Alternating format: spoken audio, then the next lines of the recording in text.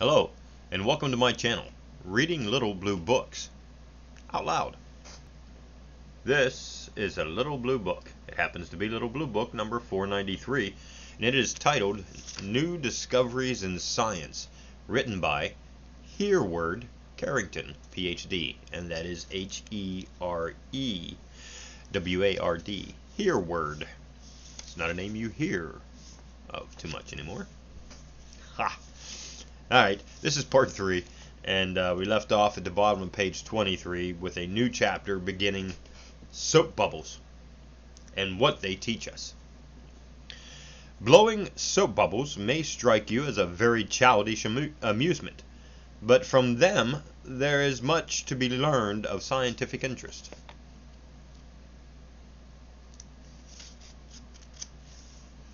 The soap bubble, as ordinarily blown by means of a bubble pipe, contains within it carbon dioxide gas given off by the lungs. The coat of the soap bubble, composed of a mixture of soap and water, is elastic and capable of being stretched or pulled in different directions without being broken. In order to give greater strength and elasticity to this film, a mixture of soap, water, and glycerin may be employed. Common yellow soap is better than most of the fancy soaps. Castile soap will furnish an excellent soap bubble mixture. If the soap bubble be examined, it will be found that various beautiful colors are reflected upon its surface. These colors are usually very delicate and consist largely of pinks, blues, and greens. After a few seconds, a darkish spot begins to appear at one point on the surface of the bubble. This spot becomes darker until it is almost black, and almost immediately after this, the bubble bursts. This black spot is in reality the thinnest portion of the soap bubble, and it is at this point that the film gives way first. The soap bubble skin has at this point become so thin that it will no longer reflect light rays. Soap bubbles have even furnished us a means of determining the size of the molecules of matter. Knowing the amount of soap and water employed in order to produce a definite bubble, the size of the bubble, when blown, is measured, and in this way the number of molecules of soap and water in any given square centimeter of its surface can be calculated. The thickness of the film may be determined by the coloring of the bubble. Knowing the area and thickness of the soap bubble film and number of molecules can be calculated, and in this way it has been ascertained that approximately a given number of molecules of matter are contained within that space. This elastic coat, which we see in soap bubbles, may also be noted in other mixtures such as alcohol and water.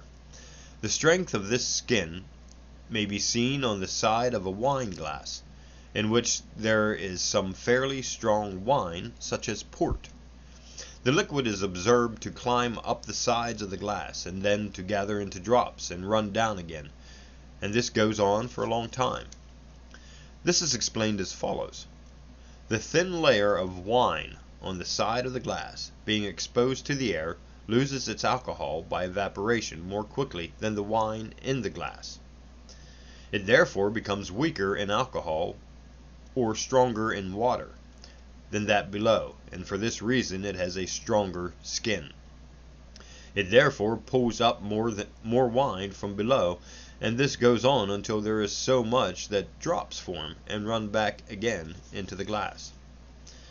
There can be no doubt that this movement is referred to in Proverbs 23:31. Look not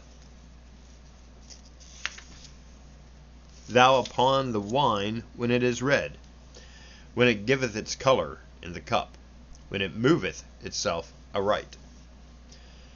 Much more might be said on this interesting topic, but the above will at least serve to show us that we can learn facts of great interest, even from the lowly soap bubble.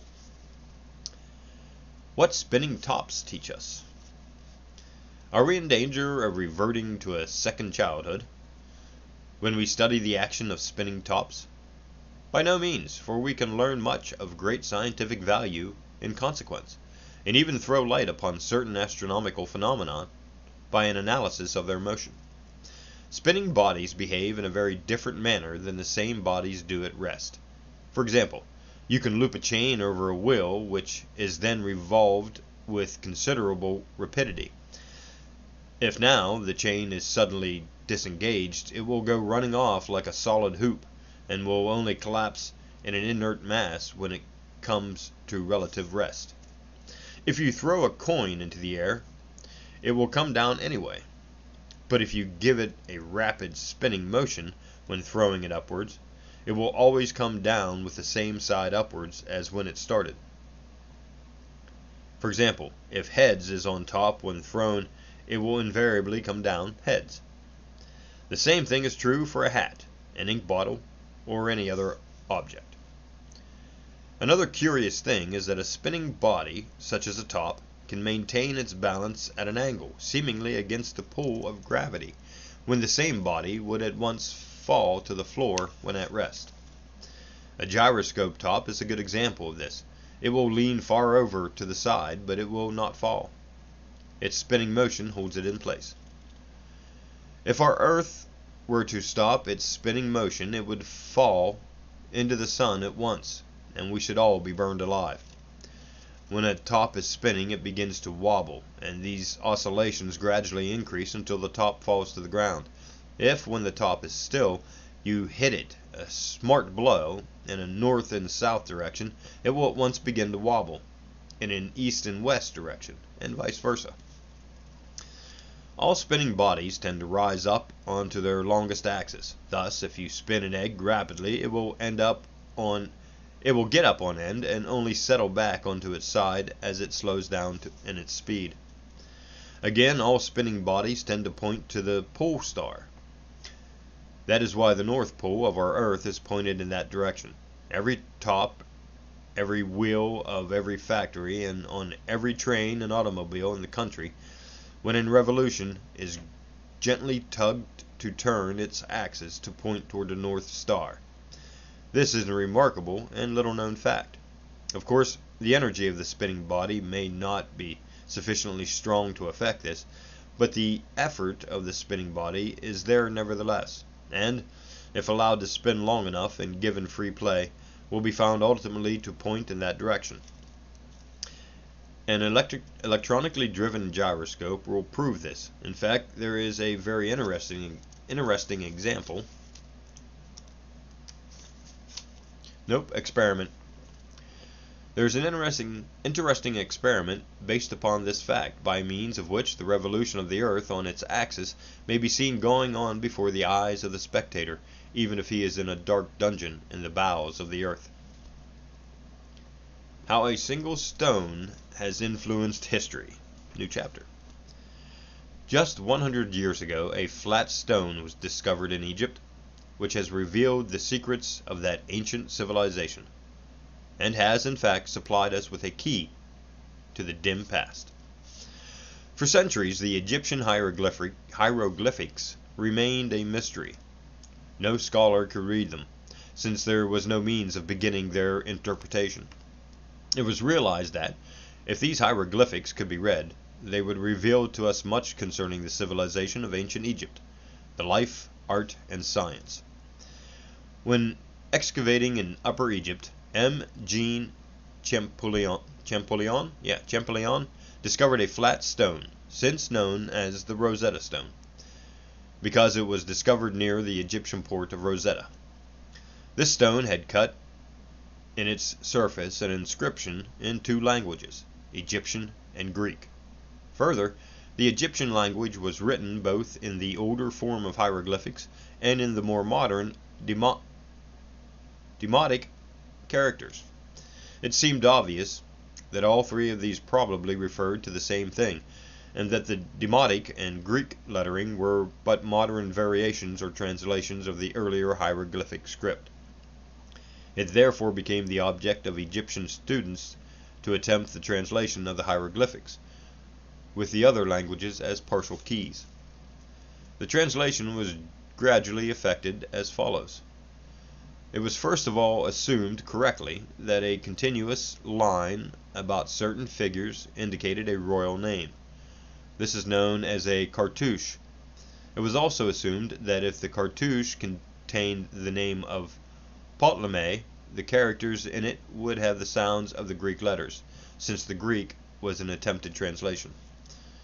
A stone had already been found known to contain the name of Cleopatra, some of the letters of which were the same as in the name Ptolemy. For example, I is the second letter in Cleopatra. Nope, L is the second letter in Cleopatra, and the fourth letter in Ptolemy. P is the fifth letter in Cleopatra, and the first in Ptolemy, etc. Now, in examining the two stones, certain hieroglyphics were found to be the same. For example, a bird occurred in one name and apparently stood for a certain letter, where it should stand in both names according to their spelling. This bird was therefore translated as A. In a similar manner, a sign resembling a closed mouth was translated as R. A sign resembling a folded umbrella was translated as E, etc. In this way, letter by letter, the whole alphabet was gradually worked out, and the message deciphered. After this, the interpretation of the Egyptian hieroglyphics became merely a matter of time and study, and today they can be read almost with faculty. Almost be read with faculty. We now know much more of an ancient history than any previous generation. So that the further we progress from ancient times, the more we know concerning them. All this has been rendered possible by the discovery of a single piece of stone. New chapter. New theories as to the formation of our Earth. When we look at a map or globe of the world, we are struck by several peculiarities which require explanation.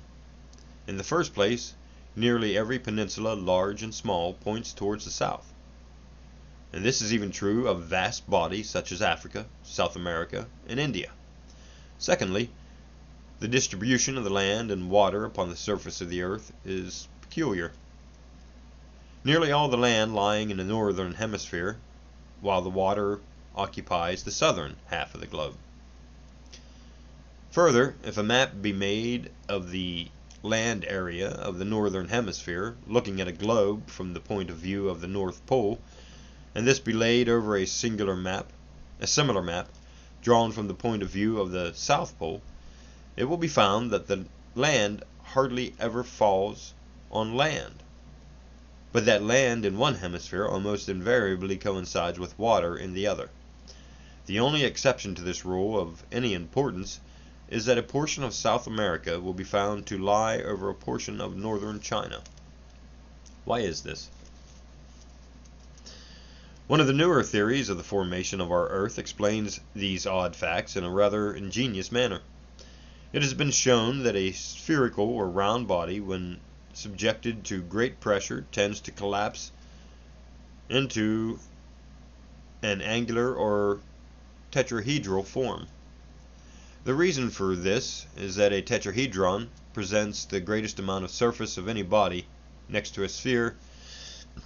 A tetrahedron is composed of 4 equilateral triangles and may readily be constructed by cutting 4 triangles of the kind out of cardboard and pasting them together at the edges. When it will be found that you have a top-shaped figure with a flat surface at the top and a point at the bottom. Now, it has been found by recent researchers that our Earth is slightly top-shaped. This is doubtless due to the tendency of the Earth to collapse into a tetrahedron as it cools and contracts, whereas there is also a tendency for the Earth to maintain its spherical form by reason of its rotation. If this tetrahedron, constructed of cardboard, be examined, it will be found that the sides are much nearer the center of gravity of the figure than the points, and if water could be made to stay upon the surface of this figure, it would naturally tend to flow onto the smooth sides, leaving the points exposed. These points would then be found to correspond roughly with the continents or earth surfaces of our globe, while the oceans would be found to correspond largely with the smooth surfaces. There are, of course, differences to be noted, such as the large land area, which is not to be found on the South Pole, but in its thought that these changes of land and water areas of our globe have been gradually brought about through millions of years until they present the approximate surfaces with which we note today.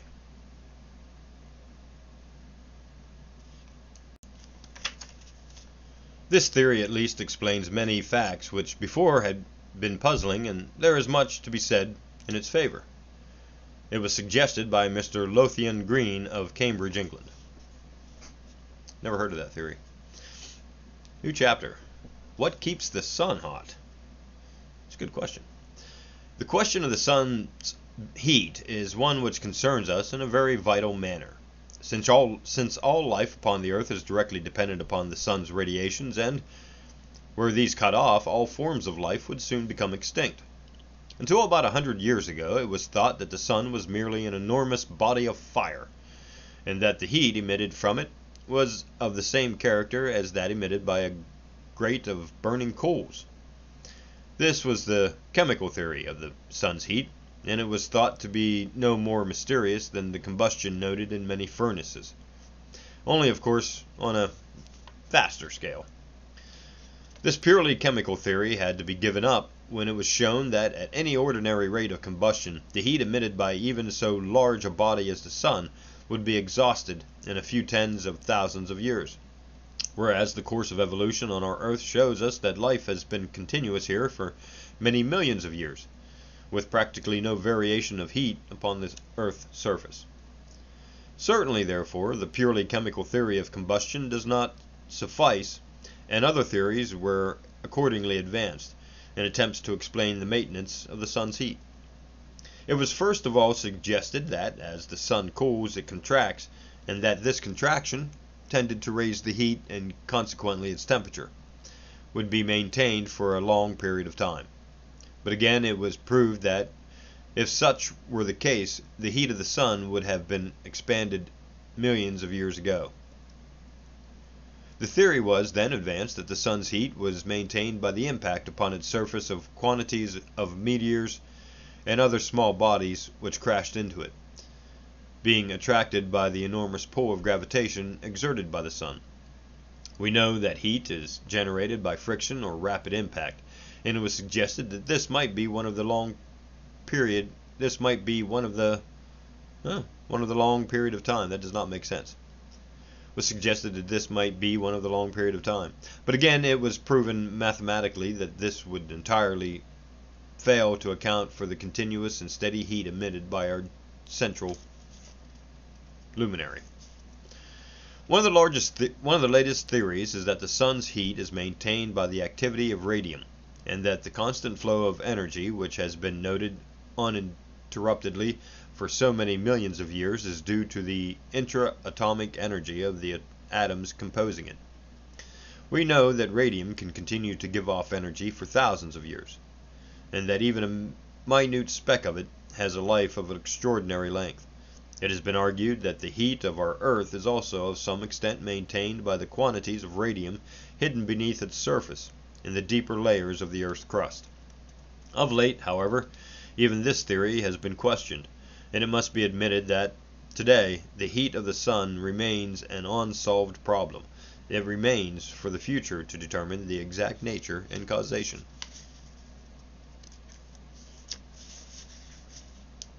New chapter. What happens to aviators? You know what?